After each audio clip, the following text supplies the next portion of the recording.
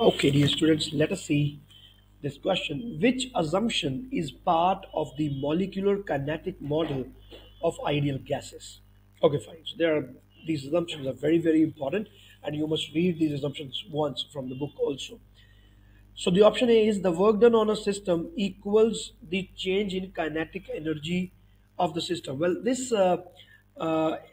talks about the work energy theorem that we have done in mechanics, but this has nothing to do with the kinetic model of ideal gases.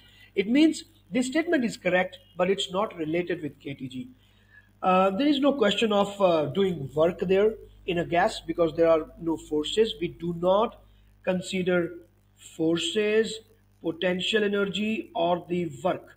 Now, this is the main assumption in KTG. So, A option is wrong. B, the volume of the gas results from adding the volume of individual molecules.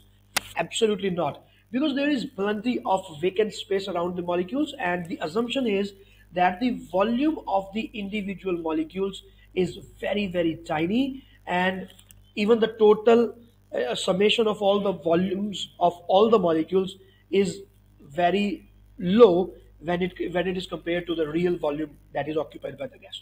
That is the assumption. Now in C, a gas is made up of tiny identical particles in constant random motion. Yes, of course, it is made up of tiny identical particles. So the first assumption is tiny, the volume is negligible. Identical particles, so all the molecules of the ideal gas are same. We do not say that this is oxygen, this is nitrogen. No.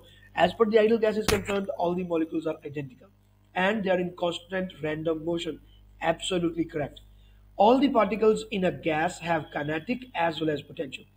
Well, technically speaking, this is again a true statement, but we make an assumption in for the kinetic model of gas that we are not considering intermolecular forces, and hence we do not consider the potential energies, hence we do not consider any work that was done. So even D option will be wrong. So I think this much explanation is enough for this question that could be taking care for you if there is some other question related to the assumptions for KTG. So my dear students, this is Professor Varun. Please subscribe to the YouTube channel. All the best.